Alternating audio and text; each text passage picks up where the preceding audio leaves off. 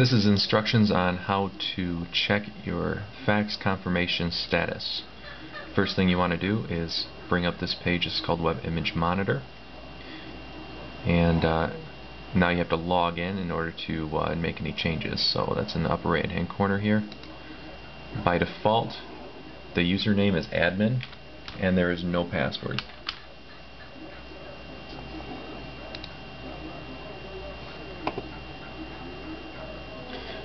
From here you want to go into configuration,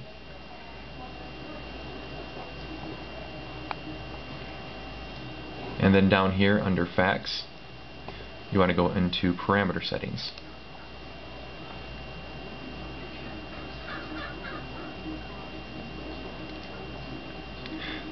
What you want to look at is all these automatic printing.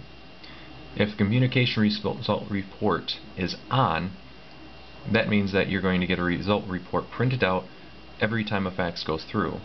If you click it to off, you'll only get a fax print or a result report printed if the fax did not go through. Same is true on the immediate transfer result report and the land fax result report. So go ahead and make your changes, push OK, and that's all that's to it.